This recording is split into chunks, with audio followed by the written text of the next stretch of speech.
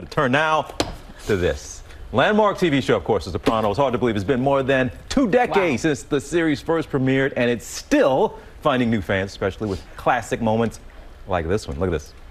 I can't feel my toes. You got any blankets? No, sorry. Turn up the heat, huh? You got the money? It was in the car. That's all I asked you to do, Paulie. Sorry, T. It couldn't be helped. Guy lunged at us. You want to look for this guy or what? You tell me. Is it worth it? Let's go home. A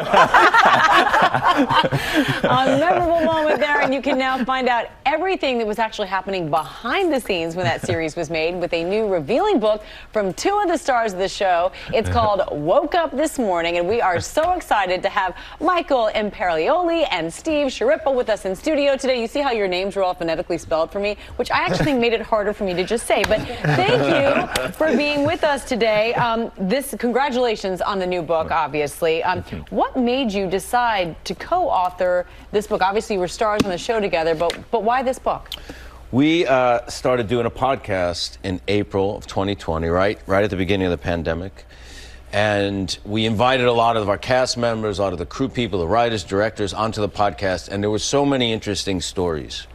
We were like, we got to find a way to put this in a book. Some people that are coming up to you all and fans of the show now weren't even born when the show premiered, or they weren't old enough to watch that content at the time. What's it like to have these youngins coming up and? Well, you know, a lot of, we found out there's a lot of teens, a lot of kids in their 20s. My kids didn't watch it when they were younger, and they are watching the show, and it resonates with them, you know. And besides maybe the cars and the computers and the phones, it's like it was written yesterday. Yeah. But when you step back as a fan, is there something about it that comes off now that maybe you didn't appreciate or enjoy the first time? Yeah, I don't think I did appreciate it as much. I knew it was great then, but now as I'm older, I appreciate the Dr. Melfi stuff. Back then, it was kind of a little boring to me. Now that I'm older, I understand it a lot. That's a good point. So, you know, I always knew it was funny, but now it's sometimes it's laugh out loud fun. Wow. I was going to ask you, what are some of the, do you want to give us any little indication what's inside these pages that fans don't know that will be, perhaps even they'll be shocked to hear about? Lorraine Bracco, who we know played Dr. Melfi, was offered Carmela and turned it down because she said she had already played the mob wife, of course, in Goodfellas, and she said, I should be Dr. Melfi. Wow. And they were smart enough to follow through on that. That's one of the things that I didn't know about the show. Well, tell them the story about when you got drunk with Jim. It's a good start. Between tapes, putting me on the they spot. drank a bottle of wild turkey. They had to chain their legs to a tree so they didn't fall off a cliff. You forgot that story. I remember, see, we rehearsed the scene, and they said it's going to take a long time to light it. It was a Friday night. It was very simple. We had to take a body or a head out of the trunk and dump it off the cliff. It sounded very simple. So Jim said, we went in the trailer, he said, do you want a drink? I remember going in the trailer.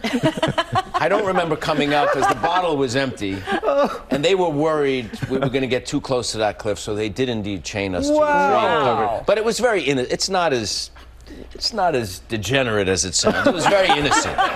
Two friends on a Friday night. You got a degenerate story about him since he put you on the spot like that. But I can't say it on the air. We'll talk after. There's a limit. Okay, fellas, this is fantastic. And again, you know, you mentioned David Chase, and you actually have something here about how he had to go about telling folks that they were going to be whacked on the show. He had to do it very delicately, like a doctor giving bad news. Yeah. He, you know, usually he would catch you like at the read-through and say, can I talk to you for a second? Or he would call you, you know, on the phone. Some people did not take it well, you know. And with me, he called me and then came to my apartment, and the doorman called him up, and I opened the door and he went, I guess you know why I'm here. That's how I found out. Everybody's got a different story how they found out. You know? Steve Schirripa, Michael Imperioli, we can listen to you talk forever. Thank you so much for being with us today. It was great. And everyone, the book is Woke Up This Morning. It's now available wherever books are sold. Thank you so much. Well, hey there, GMA fans. Robin Roberts here. Thanks for checking out our YouTube channel. Lots of great stuff here. So go on, click the subscribe button right over here to get more of awesome videos and content from GMA every day, anytime. We thank you for watching, and we'll see you in the morning on GMA.